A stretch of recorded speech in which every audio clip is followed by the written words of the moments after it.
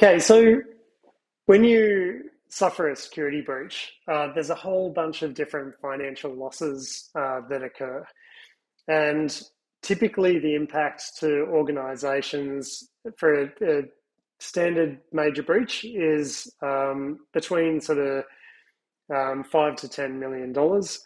These days, for the major breaches we've been seeing, you're looking at upwards of $100 million plus.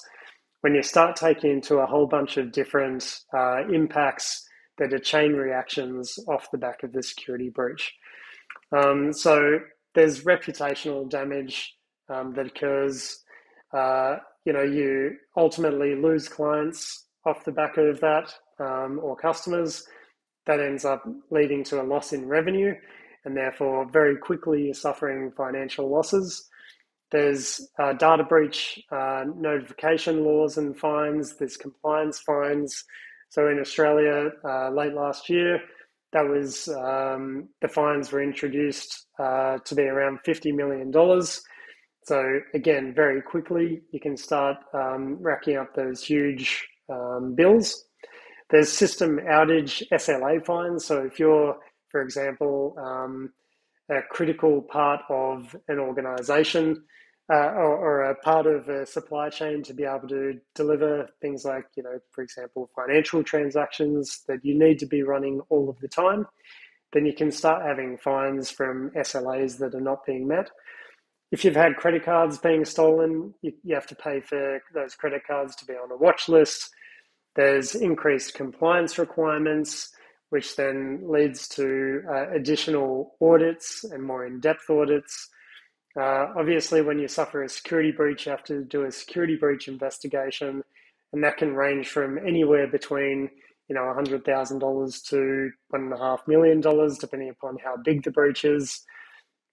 There's internal resource costs. So typically, when you suffer a security breach, you're pulling a lot of your IT team into managing the breach, your executive team and your board members, as well as your other teams. So your PR and marketing around communicating with journalists. You've got your legal team dealing with legal aspects and protecting professional privilege, so that when you do have to go to court, you're protected to a degree. As well as other parts of your organisation to be able to manage this. And that includes HR to be able to manage the emotional impacts that security breaches have on employees within the organisation. There's also delayed projects, which then has a knock-on effect of delayed revenue streams. As well as unknown costs, things like, if you have to freeze all of your backup tapes, for example, and, we had one instance where they had to put aside 100 backup tapes at 1,000 backup tapes at $200 each. That's suddenly $200,000 that you hadn't planned for. And then you also have to then invest in additional security controls and additional security projects. And that in itself can very, very quickly extend into the millions and millions of dollars, depending upon the size of your organization.